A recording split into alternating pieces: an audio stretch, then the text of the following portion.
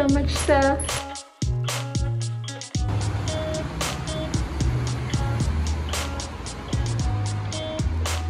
Oh, it's nice weather today. Feels so good.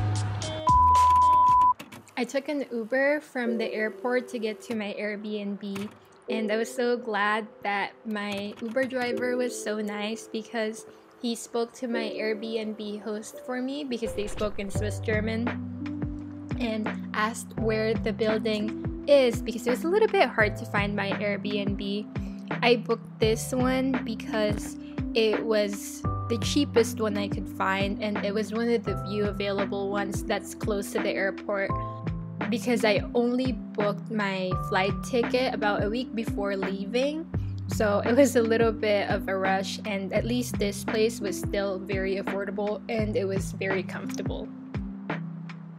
During the drive to my Airbnb, my safety concern was pretty low because my driver has this plastic divider installed between us, and he also kept his mask on during the ride.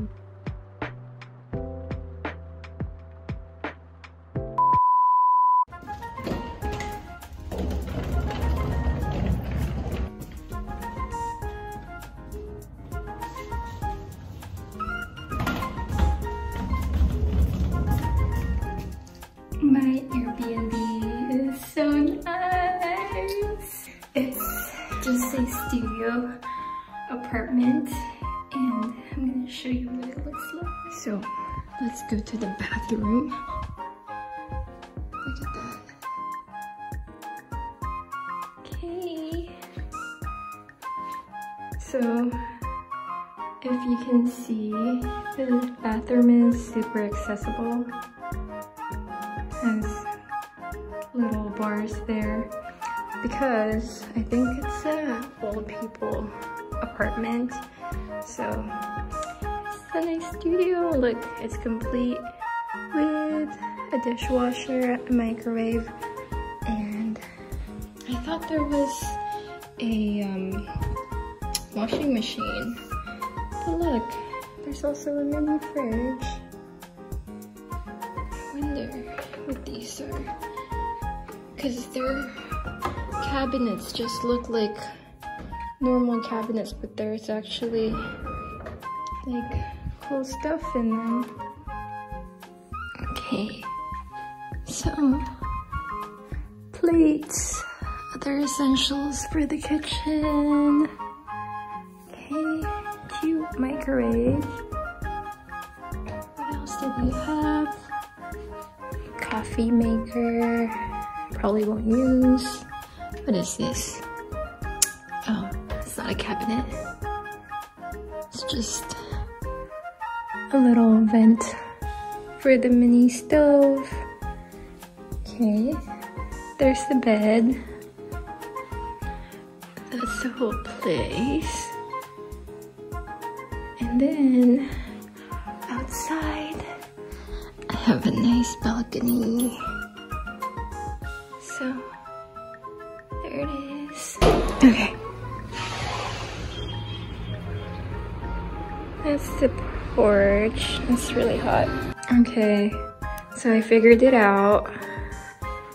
And this one is actually fancy. You don't have to do work manually, so you just click this and watch the magic happen. Or maybe not. Come on. Test it out, this one here. So just click it up to open it. And so I'm gonna close it all the way first. So now it's completely dark. And to open it up, and it's going up. So that's super, super nice, because you can just block out all that light. And if you have blackout curtains, it's even better, because it really makes a big difference in how dark it is in here. Okay, there's also one other thing that I really love about the doors and the windows here. So let me show you. So there's two different ways to open the doors here, and windows also. Okay, you can just pull it, and if you turn the knob up, it only. So you see how that is? It's open up there, but like at the bottom, it narrows down. It's like closed, but oh, this is my favorite thing about these doors. I think they're better than sliding doors. And combined with the shutters outside, oh, it's just great. Just nice to let the fresh air in. So if you have it like this, where it's up, that's when it's gonna do this whole thing right here, where it's only partially open. But if it's more horizontal, so I'm gonna close it now. I'm just gonna push it.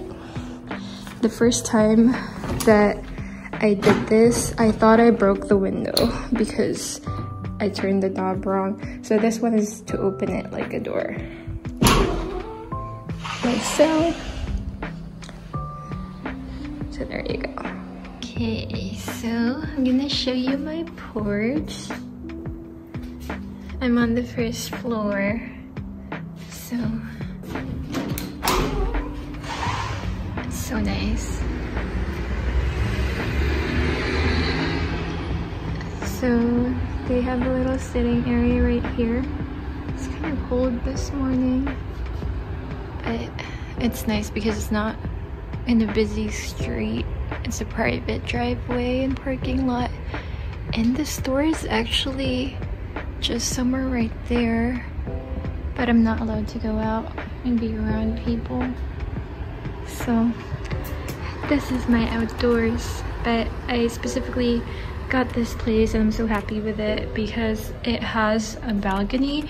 I actually thought this was on the second floor. So cool little door here. I'm just gonna lock it.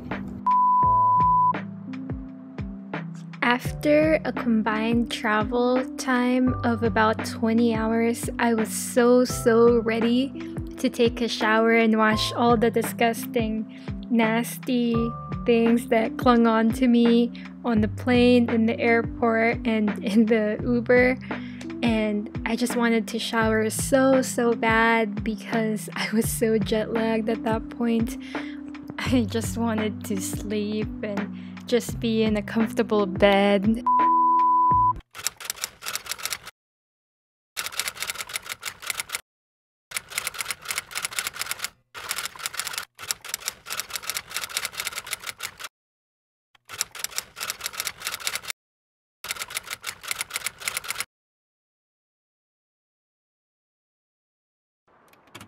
So this is my day 2 quarantine. I wanted to discuss more about the quarantine. So for Switzerland, they have a 10-day mandatory quarantine for people coming from high-risk countries. Coming from the United States, we're pretty up there. Anyway, I arrived yesterday and going through customs was actually a breeze. I was just asked why I was there and what's my purpose for visiting or coming in the country, and I told them, showed them my visa, and after that they just let me go. And they did ask me to pull down my face mask and take off the face shield that I was wearing. My mom had given me the face shield, and then my aunt gave me an N95 mask, so that helped me feel more secure during the flight. I did have 2 flights. I had a layover in Washington, D.C. from San Francisco, and then from there I was direct to Zurich. The bad thing was the flight going to Washington, D.C. was actually pretty full. In the plane, you start to fill out a form that they give you, which helps with contact tracing. You put the information about yourself, where you're going to be staying here, your number, etc., etc. So I arrived in Zurich yesterday. It was about 8 a.m. when we landed, and going through customs was actually a breeze. I expected it to be tougher. This was my first time flying into Switzerland without having gone through another European country. First time going through customs here, because if you have already come from the Schengen countries, then you really don't pass through that area at all.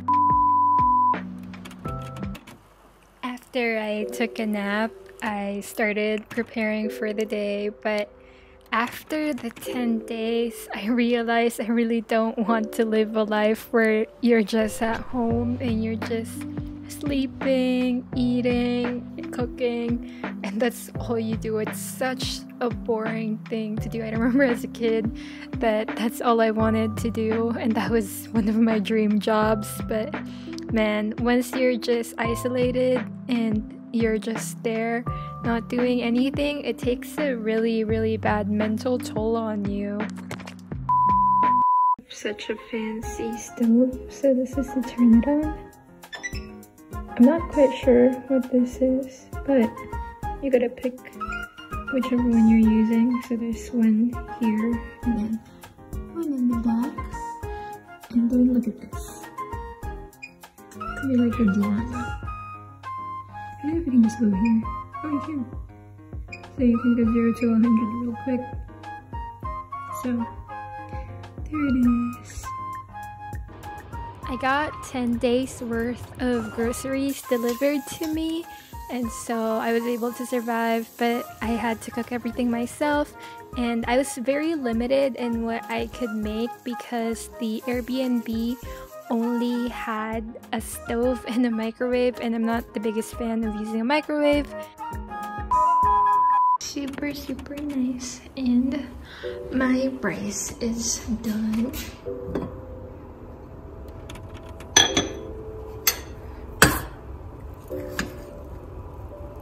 Hopefully didn't stick, but this is basmati rice. I usually get jasmine. I'm used to short grain rice. And then here's my chicken. I didn't cook it all the way yet because I want to add some lemon juice in there. Oh my gosh. So I just started the dishwasher and then I saw this. Oh my gosh, this is so cool. Like, what? What the hell is this? Okay, but look how cool this dish dryer is. So aside from it being completely hidden in this cabinet, so I'm gonna click start and close it. And look at that magic. It has the setting projected underneath it. Has the amount of time that it's gonna take to clean. So cool. So you can see here what a typical Swiss hospital room looks like. The reason why I was there was because I had some really bad asthma attack during the 3rd and 4th day, and during the 2nd day it was really waking me up while I was asleep and it wasn't comfortable at all. And the reason for this was because of the week-long fires in California before I left, and possibly inhaling a lot of the ashes just even from being indoors.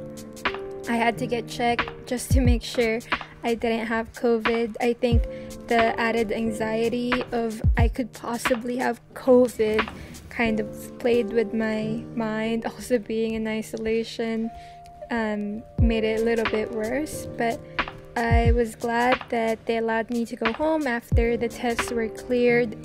I was definitely more calm after that because it's good to know that I was still COVID-free the same way I went to Switzerland.